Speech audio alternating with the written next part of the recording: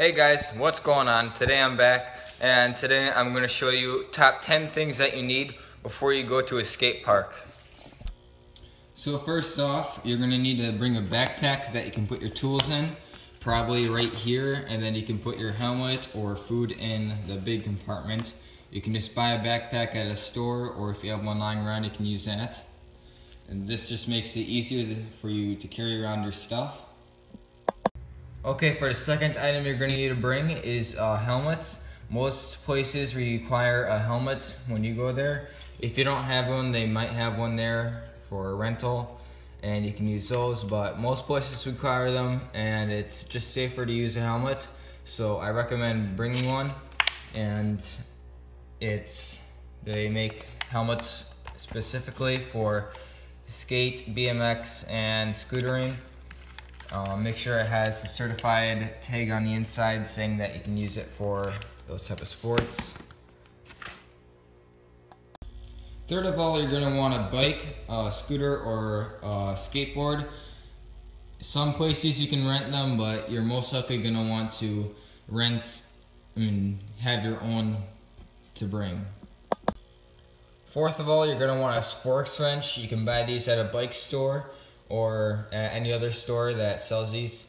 What a spokes wrench is for is you put it on your tire whenever your spokes whenever you bend your tire, and you just turn it like so, the right or left. If you turn it to the right, it'll pull this way. If you turn it to the left, it'll loosen it up, and then you go to the other side and tighten that side up to help bend your tire back so it's straight. So the fifth thing you'll need is an Allen wrench. You can get a set of these at Walmart, Fleet Farm, stores like that. You can use these for using your bar ends. You can tighten them like this. You just tighten it or loosen it.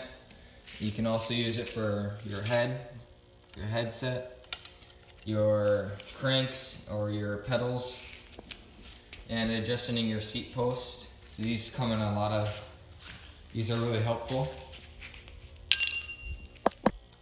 Next, you're gonna want an adjustable wrench. You can use these for tightening your pedals. There's usually a space in between your pedal on your bike. You can take it and adjust it to the right size, and then just put it on like so, and then tighten or loosen it. It's usually easier for you to do it when you have your feet on the pedals, but you just tighten or loosen it because sometimes these get really wobbly. These are nice and tight right now, but mine tend to get loose. Okay, now that we're on to number 7, this is a chain breaker. You can use this for switching your chain if your chain were to break. I believe you just put it on here, and then you keep turning the knob right here until the chain pops out right here, and then you can just pull it out and add a new chain. Next, you're going to need a socket wrench. These come in handy for tightening your tires to your pegs, tightening your tires to your bike, and also keeping your pegs on. You're going to need an attachment at the end. Mine is a 3/4 inch. You're going to need extensions, so that way if you have pegs you can fit it down the peg and then tighten it through here. And then also the socket wrench itself. You just put it in and then tighten it or loosen it by switching this right here. Okay, for number 9, you're going to want a wallet that has money inside of it. You're going to need it because most indoor skate parks require money to get in. Some outdoor skate parks require money. Most of them don't. Some indoor skate parks don't require money, but most skate parks do. So just make sure to have a wallet, some money inside of it, so that way you can also get food and get into the skate park. And then lastly, my favorite, a snack. You might want to bring a snack just in case. There,